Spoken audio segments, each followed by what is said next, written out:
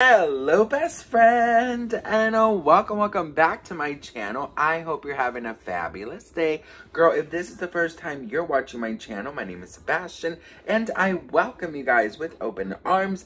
I do pop culture videos every single day. So girl, listen, if you're looking for a new messy best friend, you have found me. So why don't you grab a snack and a drink and hit that subscribe button. I would be truly grateful.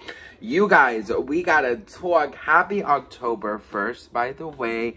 I hope that today is an incredible day. I hope that the beginning of the month is fabulous for you, and I hope you know how grateful I am for you. So settle in, grab a snack and a drink, because we gotta talk about this Kourtney Kardashian and Kim Kardashian mess. So if you guys don't know, the premiere of the Kardashian season 4 aired on Hulu like this week. And we already talked about what happened, that phone call between Kim and Kourtney, but I'll give you a little bit of like a refresher, okay? So basically, Kim Kardashian called Kourtney Kardashian to tell her that, you know, she wasn't trying to copy her wedding, but then she realized that Kourtney Kardashian was actually not feeling her, because Kourtney Kardashian has expressed in the past that she is not feeling Kim Kardashian, that she feels like Kim Kardashian is a narcissist, and that she feels like Kim Kardashian only cares about herself, and she wants no part of that mess because she's trying to live a happy, healthy, safe, and peaceful life, okay? And Kim Kardashian had the nerve to tell her that she is actually, her and Khloe and Kendall and Kylie are actually in a group chat titled Not Kourtney, where they talk about Kourtney and try to decipher what is actually going on with Kourtney. And then Kim Kardashian says to Kourtney that all of Kourtney's friends are actually always very concerned for her, and they go to her to ask her what's going on with Kourtney, and that even her children go to Kim and tell her all the problems they have with Kourtney, allegedly. So that's a little bit of the update. And then Kourtney Kardashian says, "You're a witch and I hate you." Anyways, how about that update? So Kourtney Kardashian is having the last laugh because she posted a group chat, as you guys can see here, and it's with all of her friends, okay? So her friends, I'm going to read you guys. So this is how it goes. So Ali Rizzo Sartino says, should I soft launch the Yas Kourtney group chat? And then Simon, which is one of Kourtney's best friends, says, "Oh my God, please, these trolls keep DMing me, accusing me of being on the other chat," which is the alleged one that Kim Kardashian said that all of Kourtney's friends, you know, have with her. And then the other friend said, "I'm like, if only they knew our anxiety about meaningless, endless chit-chat. I mean, over a martini, we will debrief, but dang, for a group chat that didn't exist, I am fidgeting." And then Simon, the best friend, says, "Kim threw us all under the bus when girl, I can't read, it's so early. Kim threw us all under the bus when there was not one actual friend on that chat." So basically, they're calling Kim Kardashian a liar for allegedly saying, you know, well, not allegedly, she did say that there was like a group chat and that Kourtney's friends reach out to her all the time and ask like, what's going on with Kourtney? Why is, you know, is she okay? Like, she's so mean and angry, whatever. So then Kourtney, she actually posts that because she is literally, you guys, Kourtney Kardashian is like savage lately. So then a fan comments and says to Kourtney and says, Are you in the Not Kourtney group text with Kim?" So this is the message. And then Kourtney responds and says, "I believe it was just my sisters from the surveys I've been taking."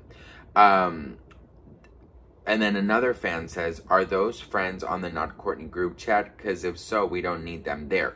They are referring to that group chat that Kourtney posted with Simon and her friend.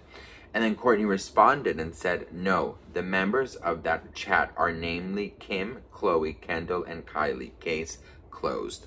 So I thought that was actually super genius, because one thing about this whole situation that I really did not like was when Kim Kardashian was like, Kim Kardashian, she was like, even your children come to me because they have so many problems with you. Like, I felt like that was such like a backstabbing move. Like, you don't air, like, I get it, you're on a reality show and stuff, but like, I feel like that is just such a low blow you do not do to your sister. Like, involving the children, I think that's where, you know, Kim Kardashian should draw the line. And I know that they are trying to sum up some drama for the reality show, because lately it's just been giving, like, you know, Law and Order boredom.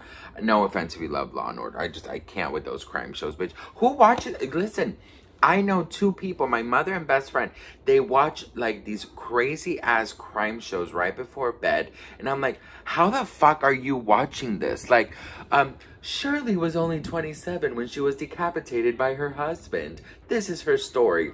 Are you kidding me?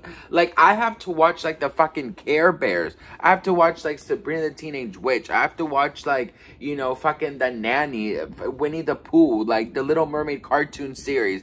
Like, I need, like, to go into, like, a happy place, bitch, because, like, seriously, like, a family of 5 was burned alive because the ex-nanny was mad she got fired and was secretly sleeping with the father. Like, are you insane? Like, you know, Jacob Smith has been missing for 46 days. He was finally found boneless in a fucking well. Like, I don't understand how people do that. I don't know how I got here. How did I get here, bitch? How did I get here? How do I manage to get to these places?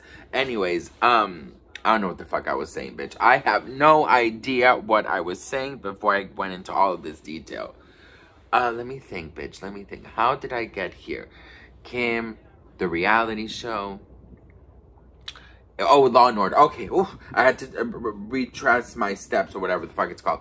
So, you know, I think it was just like a nasty move. And I get it, like I said, they're trying to make the reality show happen. They're trying to, you know, make it interesting. They're trying to, you know, bring in the drama.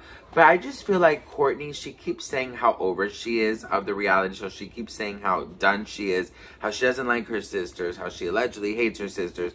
Well, then literally don't be in it, you know? Like, I actually feel like you probably have enough money. You do not need, you know, this money. I'm sure it's contracts involved, you know. I think they signed like $100 million deal for this Hulu show. So I don't know. I feel like I would not, I mean, if I were already super, super rich, I don't know if I would keep on, like, you know, playing with my mental health that day and that way. And also, like, jeopardizing what's left of our family dynamic and unit and bond. Do you know what I mean? Like, it just doesn't make any sense to me. But anyways, what do you guys think? Let me know in the comments. We are packing now because we are going back to Tokyo. We are in Osaka. I absolutely loved I loved Kyoto a little bit more. I just feel like Osaka is very much like very busy city, and Kyoto was like kind of city-ish, but not really. The food here has been great. I've had a lot of like these stir-fried noodles, and ooh, bitch, when I tell you, they're so delicious. But you know what's so funny? I can't find a grocery store. Like, we've been here now for like, what, a week and a half or something. I have not seen my first grocery store. I've seen like a lot of convenience stores, 7-Elevens, you know, but I've not seen the first, like, you know, like Publix or Ralph's or you know, like a grocery store. And I'm dying to go to a grocery store because I love buying, like, you know, sauces and like things to take back. So if you know any grocery stores in Tokyo, let me know, because, girl, I can't find any.